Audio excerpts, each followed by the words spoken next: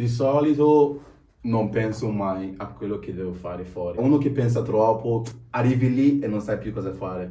Io vado con la testa che oggi è il mio giorno e devo fare qualcosa di incredibile. E arrivo lì, metto la canzone e ballo. Per quello che io sono tornato dalla Francia per cambiare il ritmo qua in italiano. Tante persone sono qui in Italia ma non sanno alcuni scherzi che noi facciamo con loro. Capisci? Facciamo delle fighe bianche. Cioè, le fighe bianche sono incredibili. Infatti è quello il problema, perché non si può nemmeno spiegare. Sono incredibili. Se la ragazza bianca non ha il culo grande non ti piace. Con le ragazze bianche io mi piace pesca. Non ci dice il nome, pesca.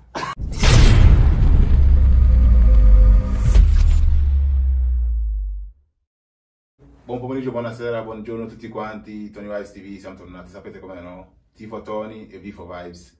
E oggi siamo qua con due fratelli, come direbbero Figo, Nathan Bauer. Allora? Tutto bene, bro, te Come state? Bene, bene. Tutto bene? Com'è andato il viaggio? Beh, è andato bene, cioè, dai, bene, diciamo. Un po' stressante, però bene, dai. Sì.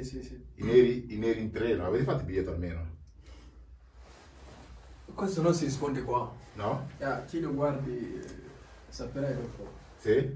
No, bro, anche è chiaro, perché anche te che stai facendo questa domanda, anche te sai già la risposta, capisci? Quindi è chiaro, Mose. Sappiamo già la risposta che l'hanno fatto il biglietto, no? È chiaro, è chiaro. Sì, sono bravi ragazzi che l'hanno fatto il Già biglietto. lo so. Bah. Vabbè, comunque ragazzi, prima di iniziare a fare due chiacchiere vorrei che vi presentassi un po' e poi partiamo. Beh, allora, mi chiamo Kevin, abito a Firenze, ho tipo 17 anni, già lo sai, e domani faccio 14, chiaro.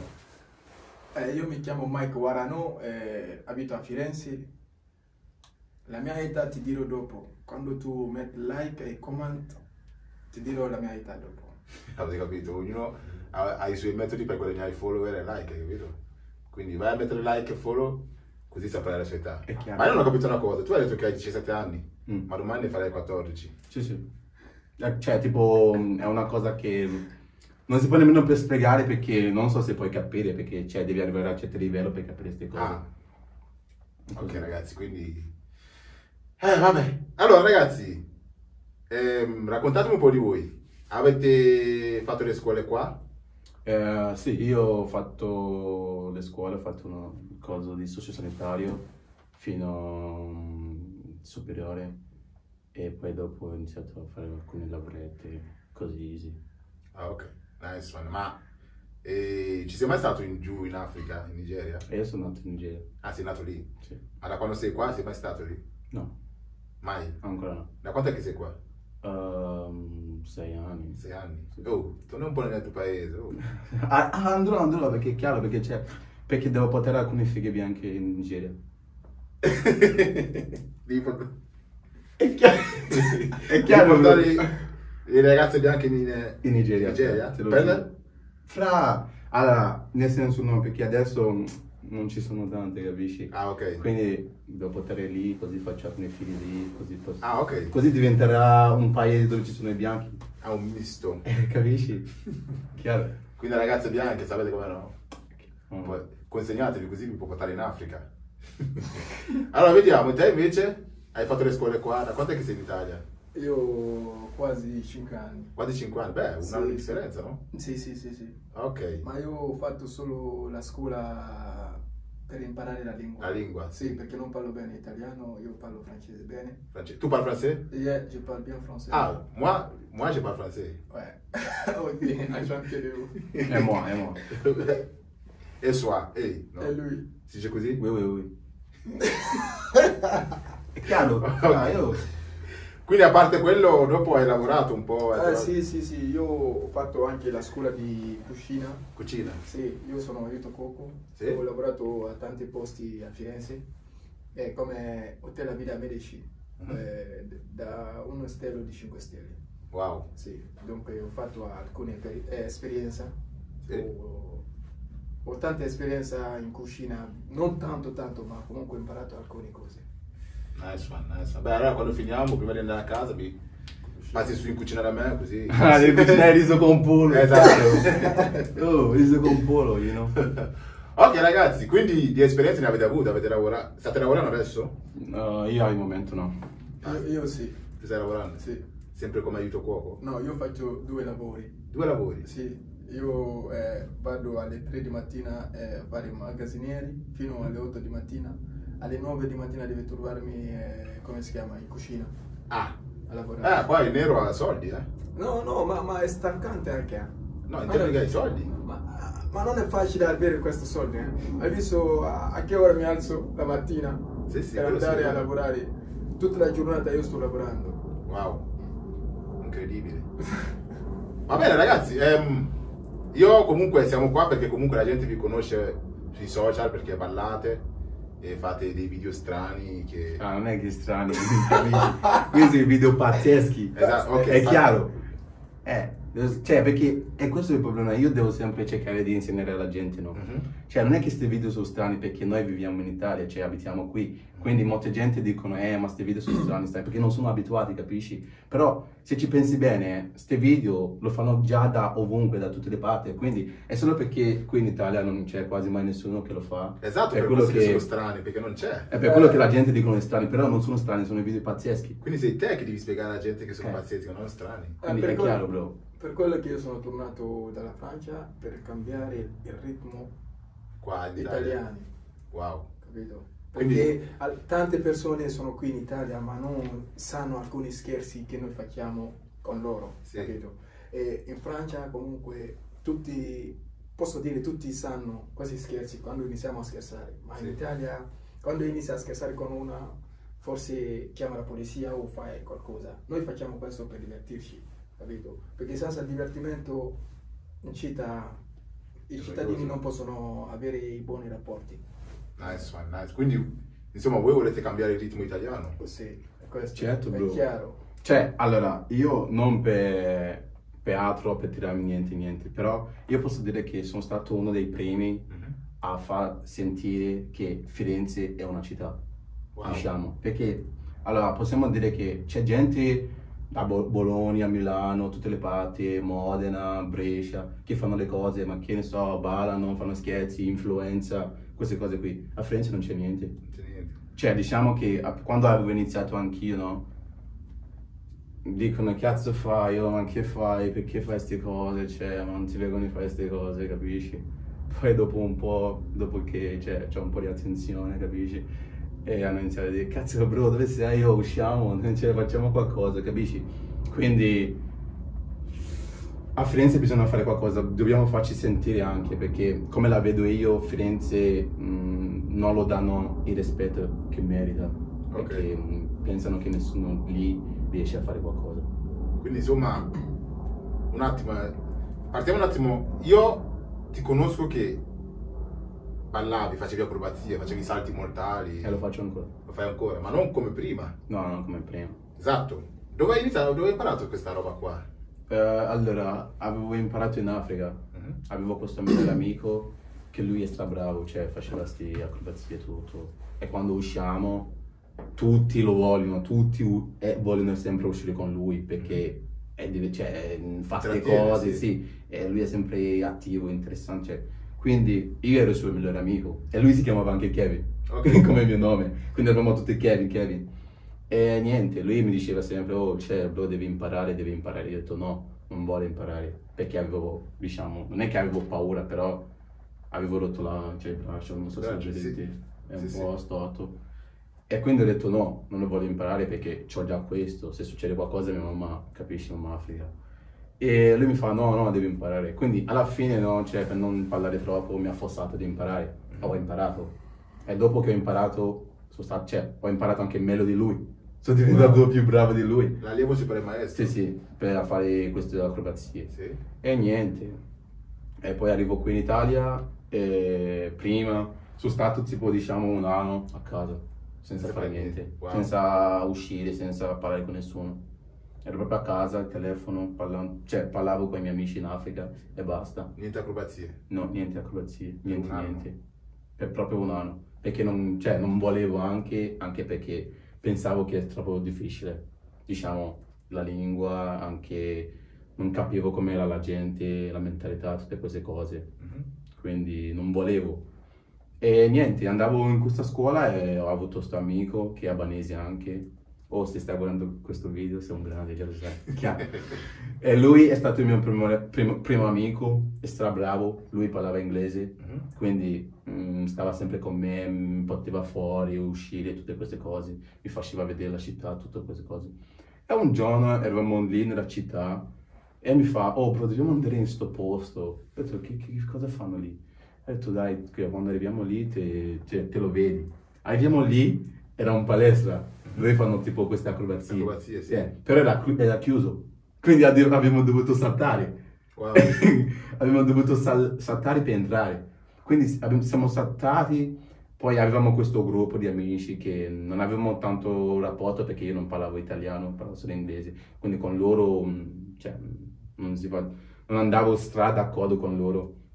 Arriviamo lì, tutti erano lì sopra i tappeti, lì ai palestra a saltare, solo saltare, non facevano le cose. Io arrivo lì, cazzo, ma qui è fighissimo, è strafacile anche qui, perché in Africa non abbiamo questo, cioè, Esatto. in terra, duro, si fa tutto, capisci, in Africa.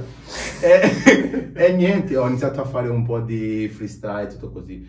Tutti erano fermi, cioè, mi guardavano, dicevano, bro, cazzo, come cazzo fai? Come cazzo fai? No, non ci credo, oh, ma davvero mi devi insegnare tutte queste cose. Poi da lì, diciamo, hanno iniziato a avere questo rapporto con me, tutto così. Poi da lì, dopo quel giorno, sono andato il giorno dopo a scrivermi in palestra e da lì ho iniziato. Wow, nice one, nice one. Quindi, da quel giorno lì che hai mostrato un po' delle tue capacità, ti sei iscritto? Sì. Hai iniziato a fare acrobazie in giro dappertutto? Sì, comunque si chiama parkour. Parkour, Sì. esatto. Ma quando stai imparando non ti sei mai fatto male? Nella vita caduto è sul così. collo? Cioè, sì, diciamo di sì, sì, sì. Mi sono già caduto tante volte anche. Però, capisci? Il mio motivo è uno che si cade e si rialza. Esatto. È sì, quello. sì. Cioè, quindi se cado, mi rialzo. Perché andavo lì, avevo anche quelli piccoli che li insegno anche a loro. Quindi io devo sempre far vedere che so quello che sto facendo. Sì, sì. Quindi, sì, sì. Nice one, nice one. Andiamo un attimo a lui. Te invece sei un ballerino, no? Sì. E in Francia. Quando sei arrivato in Italia, come ti è sembrato l'Italia? Quando sei arrivato dalla Francia in Italia? La situazione come ti è sembrato? Era un po' diverso, perché lì come le gente fanno e qui le cose non sono uguali, hanno tante differenze, Sì. capito? E non conosco Milano bene, perché forse a Milano è come a Parigi, il movimento di Milano come è uguale a Parigi. Ah, ok. Perché le gente si muovono, piacciono la musica, piacciono arte, capito? Sì, sì. Quello musica, ballo, tutte le cose che sono dentro arte. Loro piacciono molto queste cose. Nice one. E te come hai fatto quando sei arrivato in Italia? Hai cambiato i Io paesi? prima cosa, quando sono arrivato in Italia, sono andato direttamente a scuola per imparare la lingua, perché per integrarti dentro la società tu devi imparare la lingua, Sì. e dopo cercarti un lavoro e dopo cercarti una casa, le cose così. Scusate perché non parlo bene italiano. Sì, tranquillo. Sì, sì. Per andare avanti deve avere queste cose prima: lavoro, la lingua, il documento. Sì. E io quando sono arrivato in Italia ho iniziato a queste cose, ho iniziato da giù per arrivare fino a ora dove sono indipendente, senza chiedere a qualcuno dammi soldi. Cioè fai giù questo. dalla Guinea o No, dalla Francia? No, qui in Italia. Ah, ti vuol dire che hai iniziato tutto da solo? Da solo. Ok. Per andare avanti. Wow. Capito? E quando sono tornato qui, alcuni mi dicono, a te sai ballare, ma puoi aprire, come si chiama, una sala di danza, scuola di danza? Sì. Io ho detto sì, posso, ma non ho avuto l'opportunità di aprirlo, perché io quando ero in Africa, io ballavo sempre, perché mia madre anche piace ballare, dalle feste lei ballava sempre. Dunque io il ballo non ho imparato da nessuna parte, sono nato così. Wow. sì, io ballo la musica come mi viene, capito? E le gente mi dicono, ah, te puoi farlo, puoi essere maestro di ballo. Io ho detto, per essere maestro di ballo e essere ballerino non sono uguali. Perché chi deve insegnare le persone, forse c'è una formazione per lui o c'è una cosa, perché deve avere tanta pazienza per essere maestro. Io non ce l'ho questo, capito? È chiaro, è chiaro. Io mi piace ballare da solo, quando dormo, io ballo sempre, lui sa già. La musica per me è come un'altra cosa. Wow. Sì, per quello che ho comprato quello JBL grande. Sì. C'è una casa grandissima lì dietro, ragazzi, incredibile. Yeah. Wow. Ok, quindi ti sei integrato così, insomma. Sì, sì. E come l'hai vista la situazione qua in Italia, col ballo? E quando sei entrato quando è che hai iniziato a ballare qua in Italia? Ok, io prima volta quando sono in Italia, a parte di quelle cose che ho iniziato, per parte di ballo, c'era una scuola che si chiama Ritmo Afro a Firenze, a Novoli precisamente. Okay. Io mi sono visti con il maestro, perché prima era due maestre che facevano ballare. Dunque io e loro ci siamo visti a una discoteca mentre che io stavo ballando. E quando uno balla bene le gente vengono intorno a dire oh. E loro anche sono arrivati a fare, ma c'era due maestre, loro sanno ballare. E loro sono entrati in mezzo, hanno iniziato a ballare insieme a me. E anche c'è una ragazza lì, anche lei balla molto, si chiama Elisa. E anche lei ha iniziato a ballare, mentre così abbiamo iniziato a ballare. Alla fine della serata, fuori, io ho parlato con loro e ho detto, ma voi dove venite? Loro hanno detto, io abito a Novoli, anche lui, perché loro sono studenti. E io ho detto, ma voi avete qualcosa qui, un gruppo per vederci a fare qualcosa? Lui ha detto, sì, abbiamo una scuola di afro.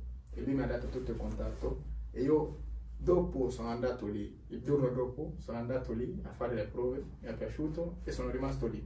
E ho iniziato a ballare con loro afro, perché io ballo tutto, ballo un po' di tutto. Un po' di tutto. Hai capito? E ho iniziato a ballare con loro e così ho iniziato a fare alcune cose. Ma per andare fuori a ballare veramente con la mia volontà, è in Francia che ho iniziato questo. Sì, perché qui ballavo con loro, facevamo il video con loro, ma essere solo, da solo, fare le cose è in Francia. Perché in Francia quando ho iniziato a ballare, ho ballato su una musica di TikTok, ha preso fuoco. Perché sì, mi ha dato più di 94.000 follower su TikTok. Visto? E ho ballato, mi ha dato il coraggio di ballare ancora, di riballare. Incredibile. Sì. La taballa non sei? Wow. No, perché tipo è il mio, c'è tipo una cosa che si chiama, non lo so se lo conosci. Sai cosa? Che cos'è? È Genshin, bro. Wallahi. Cos'è? Non ho capito cos'è. È un Genshin, bro. Questo ragazzo è strano, per forza fai video strani. È Genshin. Vuoi farlo? Vuoi imparare? Vai. Dopo ti insegno, bro. Va bene. È chiaro, bro. Ok, Kelvin, ma com'è che da fare acrobazie sei finito a fare questi tipi di video che dici sono pazzeschi? Allora, facevo l'acrobazia, sinceramente cioè quando facevo l'acrobazia mettevo video poche volte, capisci? Poi anche andava, ok, tutto, poi anche in quel periodo, no? Non ero proprio ancora in questo mondo, diciamo, che sto facendo qualcosa, ero ancora nel mondo che cazzo faccio così, cioè, capisci? Cioè, lo stavo solo facendo per fare. Tanto per. Cioè, poi dopo un po', cioè un giorno sono uscito con un'amica incredibile. Oh, sì. Con un'amica incredibile. Sono uscito con un'amica incredibile. Lei era incredibile. Quindi eravamo insieme in centro a Firenze e c'erano questi qui che cantano in centro, fanno tipo queste cose, cioè ce lo L'orchestra. Quindi mi fa, perché non vai lì a fare una capriola? Ho detto, cazzo sto dicendo? come vuoi a fare una capriola? Sì, perché no? Cioè, vai, ci sta. Va bene, dai. Ho dato il telefono a lui e a lei, filmava, e sono andato lì e ho detto, vabbè, dai, faccio un po' di flow, un po' di movimenti così, e ho fatto una capriola. E l'ho fatto, tutti erano, oh, wow, wow, applauso, tutte queste cose qui. E quel video l'ho messo su Instagram. Cazzo, ero strascioccato dell'attenzione che ha preso da tutti. Cioè, era il primo video, diciamo. Tutti mi davano attenzione, tutto così. Cazzo, ma bro, ma ha spaccato, tutto così. Ah. Da lì ho detto, cazzo, ma io posso fare di meglio. Capisci? Poi da lì ho riniziato, sono andato a fare altri video, ballando in dentro tipo supermercato. E cazzo, ha preso un'attenzione che era proprio incredibile. Cioè, proprio, non so, uscivo da casa mia, cioè prima di arrivare in centro, tutti mi dicono, ma bro, ma te sei malato, tu sei pazzo, cazzo, ho visto il tuo video su Instagram, tutte quelle cose lì. Ho detto, ah, allora a posto. E da lì è partito tutto, wallahi. Wow, incredibile. Quindi, insomma, il secondo video ha fatto scattare tutto? Sì. Al supermercato? Sì. Ma per andare a fare il video nei posti come fai te, no? Devi chiedere permesso? No, io non chiedo. Tu vai lì o... Io come vado. fai? Come funziona? Allora, io di solito non penso mai a quello che devo fare fuori. Non pensi mai? No, non penso mai, perché sai come? Se è uno che pensa troppo, arrivi lì e non sai più cosa fare. Io vado con la testa che oggi è il mio giorno e devo fare qualcosa di incredibile, qualcosa davvero pazzesco. Quindi arrivo lì, metto la canzone e ballo. Wow. E faccio quello che devo fare. Quindi non programmi niente? No. Arrivi lì e punto? Arrivo lì e punto. Cioè, Si chiama KELVIN. arrivi al supermercato e inizi a ballare. Così. Esatto. Cioè, arrivo lì, metto la musica e inizio a ballare. KELVIN. E non pensi che magari potrebbe dar fastidio alla gente dentro? Allora, cioè, io ho altre cose che, diciamo, sono le mie cose che ho dentro di me che non faccio, anche se magari uno che vede le cose da fuori non può mai capire. Però dentro di me ci sono le cose che non faccio, cioè cerco di non fare, capisci? Quindi finché non faccio quelle cose siamo a posto. E cosa sono queste cose qua che non fai che uno non può capire? Allora, ti dico, cioè ti do solo 2 esempi e basta, anche se ci sono gli altri. Okay. Uno, cerco mai di non rompere le cose degli altri. Seconda cosa, cerco mai di non magari toccare qualcuno o magari spingere, cioè queste cose, no, cerco di non fare quelle cose. Nice one, nice one. Quindi, insomma, per te non fare queste 2 cose qua, sei a posto, puoi fare tutto quello che vuoi. Esatto. Ma non hai mai avuto problemi con la polizia? Ti chiamano la polizia, arriva lì? Perché comunque le cose che fai, non so, vedo qualche video sull'autobus, non so, sei sul treno, inizi a ballare, inizi a urlare, cioè comunque... Ma guarda, qualcuno potrebbe dar fastidio, anche se non tocchi nessuno, sai? Allora, non so, incredibile. Prima di tutto devo dire shout out a tutte le poliziotte di Firenze, sì, perché tutti sono miei amici, capisci? Tutti amici adesso? Capisci? quindi sono i miei amici, quindi diciamo che ho avuto, ok, però non quelle grave. Quindi fino adesso tutto a posto. Cioè, come te l'ho detto, so quello che devo fare e so quello che non devo fare.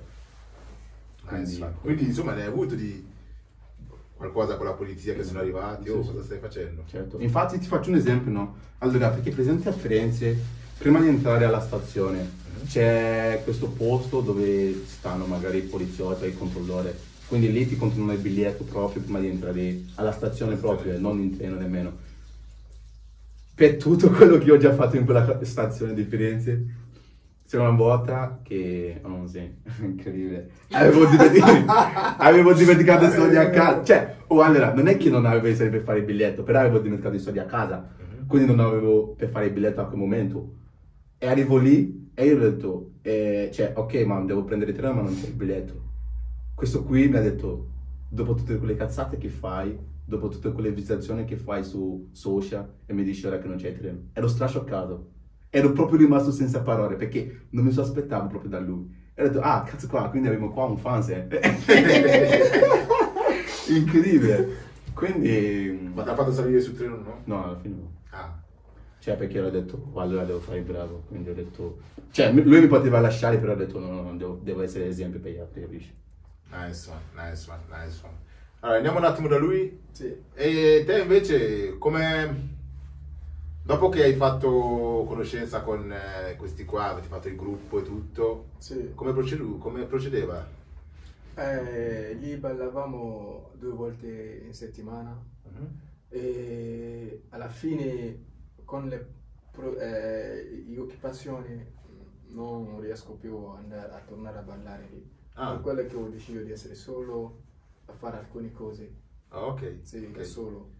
Cioè non hai potuto più continuare con la scuola di ballo? Oh, sì, perché per il lavoro? avevo da fare, lavorare, non avevo tempo proprio alla fine. Dovevo fare qualcosa da solo. Quando mi torna oggi di fare un video, vado a farlo. Ok, Sì. ok. Guardando il tuo profilo ho visto un tuo video che è andato virale su Instagram, hai avuto un bel po' di visualizzazioni. Sì. Come ti è venuto in mente di creare quel video lì? Quel video, io seguo una persona che è in Francia, che mi piace molto, i suoi video, come fa lui.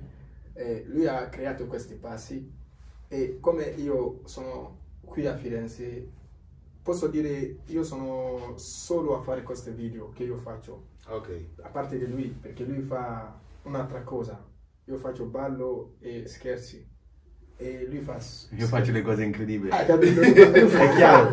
Oh, è chiaro. Lui fa le cose incredibili, hai capito? E dunque io ho visto quello challenge che tutti stanno facendo e io ho detto, come a Firenze non può essere uno che può farlo. E anche io, per quel motivo che mi sono messo a farlo. E quando ho pubblicato, dopo 24 ore ha preso fuoco. Wow. Sì. Perché il momento che io ho pubblicato, io ero a 5.000 follower. E colpa di questo video mi ha portato fino a 13. Da 5.000 a 13.000? Sì, 13. Per quel video lì? Sì, perché ha fatto 4 milioni di visualizzazioni. Wow. Yeah. Incredibile. È chiaro, sanno, no? Wow. È già chiaro per tutti. Senza video non posso resistere. Ma quindi hai detto che fai scherzi, che tipo di scherzi fai, scusa? Ok, perché l'altra volta io ho fatto scherzi in Francia, perché ho fatto tanti video così in Francia, perché è lì che ho iniziato a fare video da solo.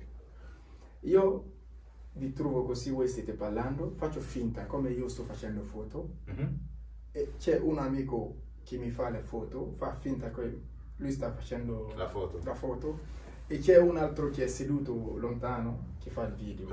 E io mi tolgo la giacca, metto sul di te senza guardarti.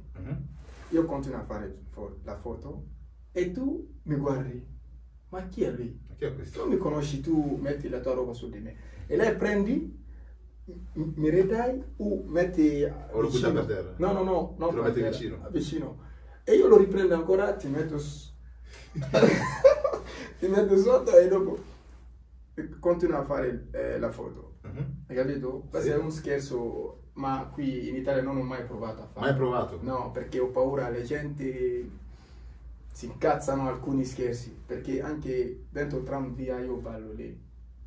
Visto, sì. Quindi insomma i tuoi scherzi non hai ancora iniziato a fare nessun scherzo qua in Italia? No, ho fatto alcuni, per spaventare alcuni, come lui fa. Sì. È per quello che io e lui siamo visti. Quando io ho iniziato a fare questi scherzi, e io stavo guardando Instagram, ho visto il suo profilo, sì, sono entrato, ho visto tante cose che lui fa, oh my god. E tu, ma questo negro? E dopo l'ho contattato, come bro, e anche lui ha visto le cose che io faccio, sono un po' simili, ha detto, siamo unici a Firenze, possiamo fare qualcosa insieme. E noi per ora stiamo guardando come fare le cose per bene. Incredibili. Sì. Ma il video, stiamo pensando come fare il video incredibile senza copiare nessuno. A creare dentro. Nice one, no, tambao. È chiaro, è chiaro. Quindi, ma io so che a te piacciono le fighe bianche. Cioè, le ragazze bianche, scusatemi, ragazze bianche. Beh, tu non guardi come canto su Beronze. Negro fresco, capisci? 11. Nero o bianca? Incredibile. Quindi, no, incredibile, non so. Allora, no, cioè devi capire che a me piacciono le fighe, non so. Quindi... In generale ti piacciono? Sì, sì, mi piacciono in generale, però ci sono alcune che sono proprio stramose, speciali, capisci? Facciamo delle fighe bianche. Quindi tu vai per bello figo allora? Bianche? No, non è che vado per bello figo, però, cioè, le fighe bianche sono incredibili. In che senso sono incredibili? Cioè, perché, infatti, è quello il problema, perché non si può nemmeno spiegare. Sono incredibili e basta. Cioè, sono solo incredibili. Come i tuoi video. No, no, come i miei video no, perché i miei video sono pazzeschi, non so, e loro sono incredibili. Wow. Quindi, c'è qualcosa di, non so, cioè, bro, Le fidati. nere? Sì, anche le nere, non so, much love for tutte le nere, non so, I love you people too much, like, I love you. Però, Bianche? capisci? Sono tutte bianche. Ragazzi. E te invece? Nero o bianco? Io preferisco le nere. Sì, perché ho provato 1000 volte con i bianchi, non è Non ha andato funzionato. bene, non ha funzionato. Io non sono contro le ragazze bianche, ma per ora io mi piace perché con le ragazze bianche ho fatto tante casine con loro, capito? Non ci Ma- capiamo. Incredibile. Perché So sono che- troppo gelose e io sono un artista. Io non posso rimanere da un posto che... Che sono uno- gelosi? Chi sono gelosi? Ragazze bianche. No, no, fra, Ma è che quello il dici, problema, fra? lei ha No. sbagliato. Ok, per te no, ma per me sì. Incredibile. È così, fra. Incredibile. Tu vedi rosso, io vedo nero. Incredibile. Hai capito? Incredibile. Wallahi. Non possiamo dire che quelle che tu vedi è quelle che io vedo, no. Tu per te le ragazze bianche sono incredibili, ma per me le ragazze nere, fra, non si parla troppo. Ok. Io so che tu, se la ragazza bianca non ha il culo grande, non ti piace. Guarda, siamo arrivati.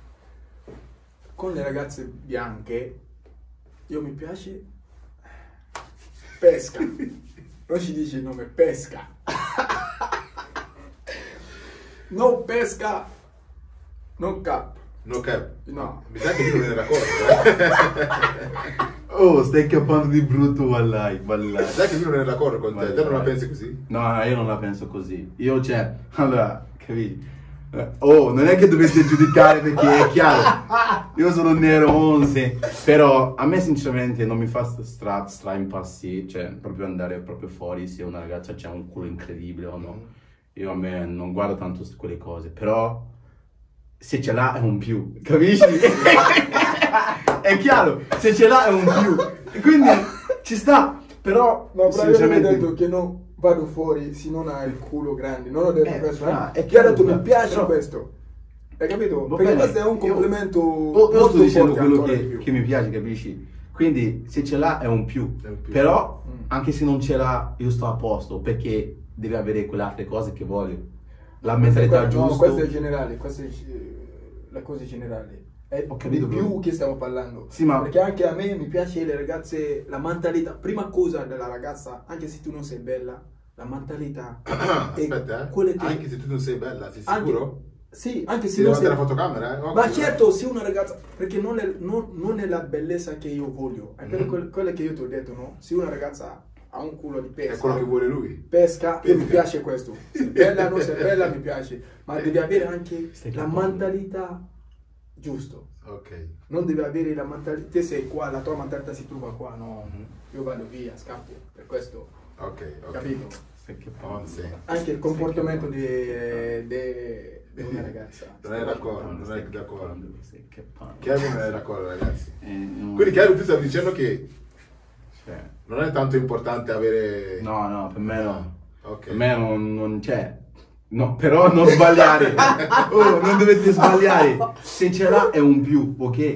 Però anche se non ce l'ha, sto a posto perché devi avere altre cose che voglio io. Perché quelle cose sono più importanti per me. Ok. Perché come sono, di persona tutto. E quindi se devo stare con una ragazza devi capire certe cose. Perché se non lo capisci, se magari è una di quelle, diciamo, ignoranze, ma tutte quelle cose lì, non può mai stare con me. E poi sono un nero romantico. Oh, sì. Incredibile. Allora, no, perché è difficile da capire, però se stai guardando sto video e sei già stata con me, puoi dare la conferma. È chiaro. Che lui è un nero romantico. È chiaro. Wow. Ma dicono che non ci sono neri romantici. I neri non sono romantici. Io... Ci sono. Aspetta. Io mi chiamo Mike Warano, chi mi conosci puoi scrivere sotto come si chiama, il video, se io sono romantico o no. Puoi scriverlo, perché con chi io sono stato tutti loro sanno. Sì. Perché in Italia io non sono mai stato con una ragazza nera da tanto tempo, no? Mai. Qui in Italia io sono stato solo con le ragazze bianche. Wow. Sì. Oh, sì. Dunque tra di loro sanno come io sono. Sono cattivo romantico. Comunque a volte, loro sì, lo so. Ma Incredibile. sono romantico. Dentro come fuori, lei sa. Incredibile. Ma ce la farete mai avere una relazione voi due, visto che siete dei personaggi pubblici e avete sempre attorno le ragazze? Ce la fate avere una relazione stabile, secondo voi? Io ho avuto una relazione per quasi 2 anni. Quasi 2 anni? Anche di più mi sa, con una ragazza. Wow. E sì, cioè quella relazione era davvero incredibile. Però... Ah, nera? No, una bianca. Fra, non che pare, te l'ho detto, fighe bianchi. Io ho smesso, perché io sono stato con una ragazza bianca anche più di 2 anni fidanzata. Sì. Wow. L'ho fidanzato e lei era la mia fidanzata. Siamo rimasti insieme, abbiamo fatto tante cose insieme, siamo andati a Parigi, fare tante cose insieme, ma alla fine le cose non sono andate bene. Lo so, anche se lei guarda questo video, lei rimanerà male, ma mi dispiace molto. Ok ragazzi, mi dicevate che insieme volete cambiare Il ritmo il ritmo italiano. E come pensate di cambiare il ritmo in Italia? Inizia tu?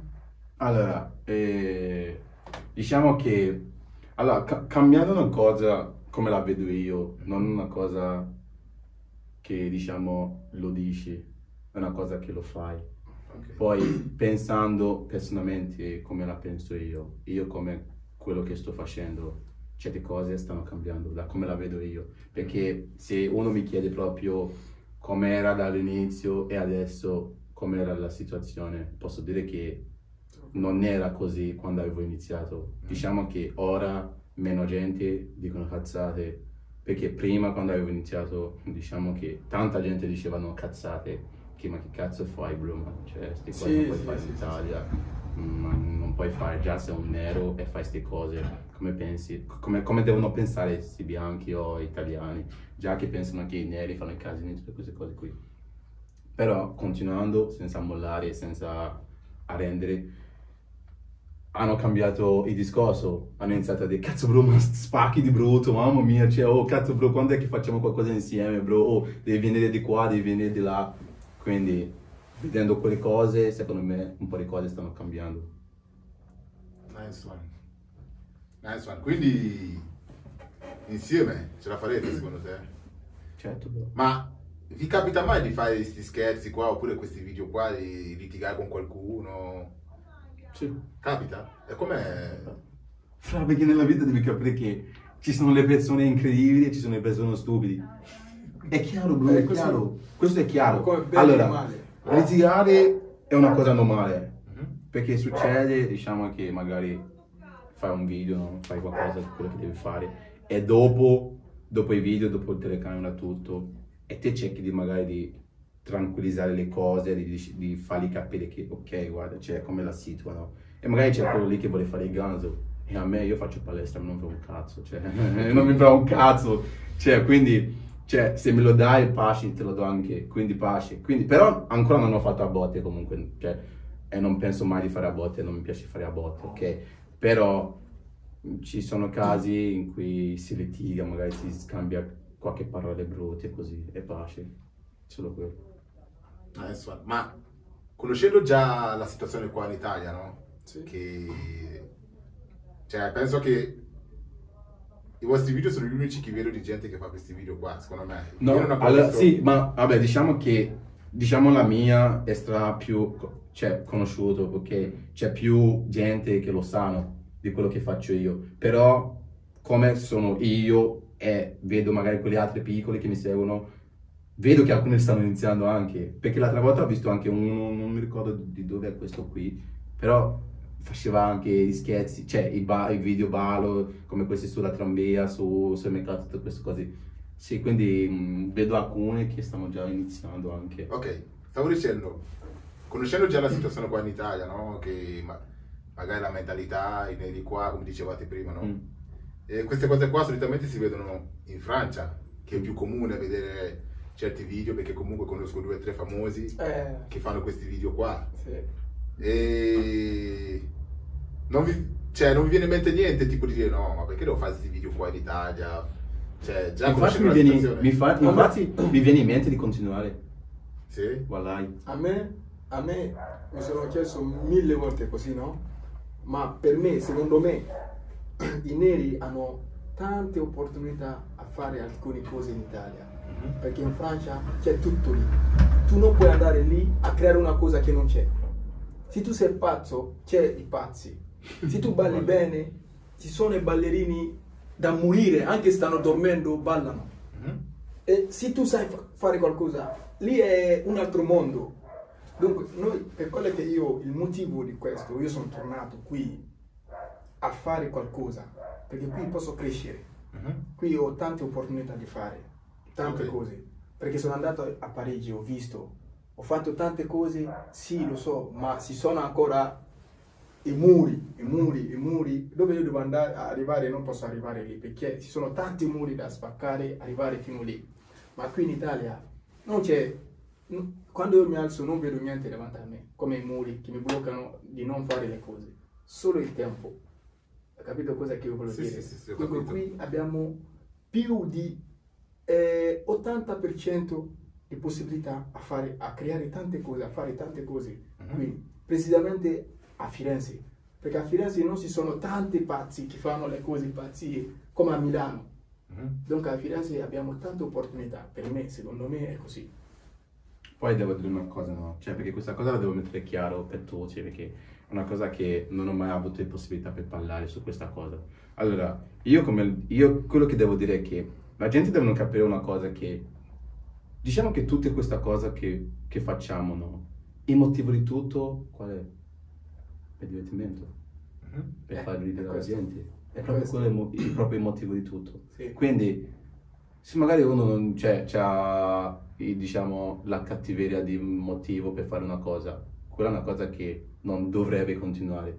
Però se è una cosa che non fa male a nessuno, cioè non è che sono andato magari a una signora a spaccarlo, a dargli scherzi, no.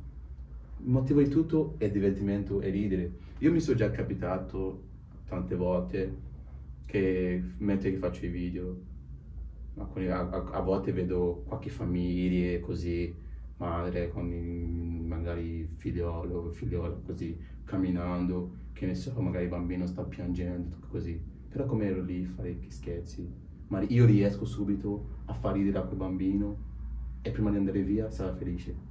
Per me è quello davvero tanto, tanto per me. Quindi vedendo quelle cose che ho la possibilità, ho il tempo di fare queste piccole cose, anche se sono piccole cose, però per me sono state importanti, perché domani, o magari, anche se non è domani, anche più avanti, la sua mamma non sarà più stressata, perché quel bambino che stressava prima piangendo, e io sono riuscito a farlo magari ridere, che ne so, giocare qualcosa, sua mamma sarà più tranquilla dopo. Quindi per me è quella cosa importante. Molto importante il sorriso degli altri per noi. Quindi è quello. Nice one. Ma quindi vi capita che la gente, non so, qualcuno ti scrive con i brutti commenti, lasciate stare? Ovunque, bro. Siete neri? Ovunque. State rovinando la reputazione dei neri, qualcosa? Sì, Vi capita? Sì. Quelle persone sono i miei amici. Le persone che mi scrivono le commentari brutti non dicono che io esco con loro, ma io prendo loro come miei amici, capito? Perché loro mi danno ancora il coraggio, la forza di fare un'altra cosa di più. Perché se uno ti dice tu non puoi arrivare qua e tu ascolti questa parola che lui dice, tu non arriverai mai qua. Tu devi essere obiettivo nella testa, guardare l'obiettivo, non guardare nessuno. Tutti i problemi che vengono, tu devi mettere i problemi qua. Non devi lasciare mai il problema diventa grande per te. Dunque chi parla, chi ti offende sul commento, i commenti senza toccarti, non ascoltare, lascia perdere, perché te non sei unico che una persona ha iniziato a parlare male sui sociali. Ci sono tante persone, ma non hanno ascoltato mai, sono andati sempre avanti. Tu vai avanti, non ascoltare questo commento, o dici like, mettere like su questo commento per notare o salvare, per darti coraggio e forza per andare avanti, dove deve arrivare. È chiaro, io l'ho sempre detto, chi è che lascia il commento brutto? È perché è triste nella vita. È chiaro, perché è triste nella vita, perché io sono uno sempre felice. Tutti mi conoscono, cioè, in zona mia, no? Tutti lo sanno. Io è stra difficile vedermi incazzare, stra difficile, perché sono sempre felice, sempre ridere con la gente. Io scherzo sempre, diciamo, però non vuol dire che non so quando uno bisogna fare serio, magari nella vita o alla famiglia, perché io posso dire che quando sono a casa, no, sono un po' diverso, non stra diverso, perché sono, diciamo, il primo figlio, siamo in 4 e sono il primo, quindi devo essere sempre quello fratello grande, devo essere dai esempi a magari i miei fratelli, tutte queste cose, quindi. E poi mio babbo a volte non c'è sempre qui in zona, quindi devo sempre prendere la responsabilità io, quindi diciamo che a casa sono l'uomo del casa, non cap. Quindi Nice quello. Nice one. E quindi queste cose che fate, avete qualche ricompensa? Venite ripagati da qualcuno? Non so, guadagnate qualcosa? Incredibile. Prima di tutto soldi è tutto, 11. Senza tutto, senza soldi non si può fare niente. No. È chiaro. Perché È chiaro. come si chiama? Su TikTok pagano. Come il visualizzazione loro pagano su questo. Ok. Quante visualizzazioni hai avuto e loro ti pagheranno su questo. Okay. E su Instagram invece loro mi propongono alcune offerte, no?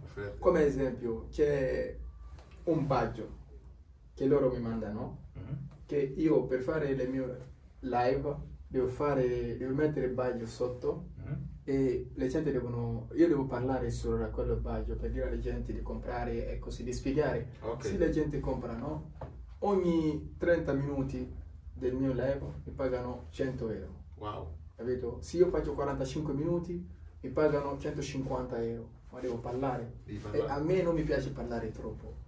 Ho iniziato e ho smesso perché non riesco a parlare troppo. È incredibile. Anche su tutti i miei video, quando tu lo guardi, non c'è un video lì che io mi sono messo a parlare più di anche un minuto, non c'è, perché non parlo mai. Okay. Io ballo, ti faccio capire alcune cose mentre sto ballando. Io parlo perché è incredibile. Sì. È chiaro. È chiaro. Io parlo. È chiaro. No, comunque sì. Sì, ci sono tante cose che si può fare per guadagnare i soldi, ovviamente. Però io sono uno che, diciamo che, come fanno la maggior parte dei giovani o dei, diciamo, no, non voglio dire niente, perché non voglio generalizzare solo niente, diciamo, i giovani in generale, come fanno su social, sempre flexare, oh ma cazzo c'ho questo, c'ho quell'altro. No, io non sono uno così. Io faccio quello che devo fare, è quello che ho, so quello che ho e mi bastano quello che ho.